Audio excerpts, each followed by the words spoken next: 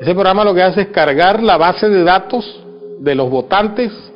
Ya, nosotros lo hicimos con 3 departamentos, pero el programa lo puede hacer con todo el país en caso de ser necesario. El software es fraudulento, comprobado por el Consejo de Estado. No se requiere la presencia del elector. Ya, entonces usted ahí puede poner tantos votos necesite, pero el fraude nunca se desmontó. Es decir, el programa nunca, ni nadie se encargó de buscar dónde está o no sé qué. En la registraduría nunca se investigó. Ya, un fraude que contó con la participación decidida de personajes de la registraduría. Y el modus operandi de la registraduría en cuanto a las elecciones sigue siendo el mismo. O sea, permearon, me dice la Fiscalía, el DAS, también la registraduría. Sí, la registraduría, claro. ¿Ya cómo? ¿A través de quiénes? A través de José Morillo, que era el gerente de informática de la registraduría. Usted dijo que había armado todo un programa para hacer, para manejar la cuestión electoral en la costa y todo eso. ¿Qué pasó con ese programa? Yo digo, denuncio, hay un fraude. Las autoridades corroboraron que el fraude se ejecutó. Lo corroboró la Corte y la propia Fiscalía. Hubo personas condenadas por eso. Ya.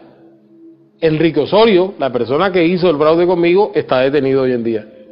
Pero el fraude nunca se desmontó. Es decir, el programa nunca, ni nadie se encargó de buscar dónde está o no sé qué. En la registraduría nunca se investigó. Ya. Un fraude que contó con la participación decidida de personajes de la registraduría. Y el modus operandi de la registraduría en cuanto a las elecciones sigue siendo el mismo, con modificaciones pequeñas, pero el sistema electoral sigue igual. Es decir, el fraude sigue vivo. Y quien tenga el programa, quien tenga los medios, ya yo conté cómo se hacía, pues puede hacerlo cuantas veces sea necesario. Y es un programa de CD-ROOM, un programa... Sí, un programa de computador, usted mete el CD y él se instala solo. Ese programa lo que hace es cargar la base de datos de los votantes. Ya, nosotros lo hicimos con 3 departamentos, pero el programa lo puede hacer con todo el país en caso de ser necesario. Pero el programa lo puede hacer con todo el país en caso de ser necesario. Y lo que hace es listar los nombres de los votantes por cada mesa.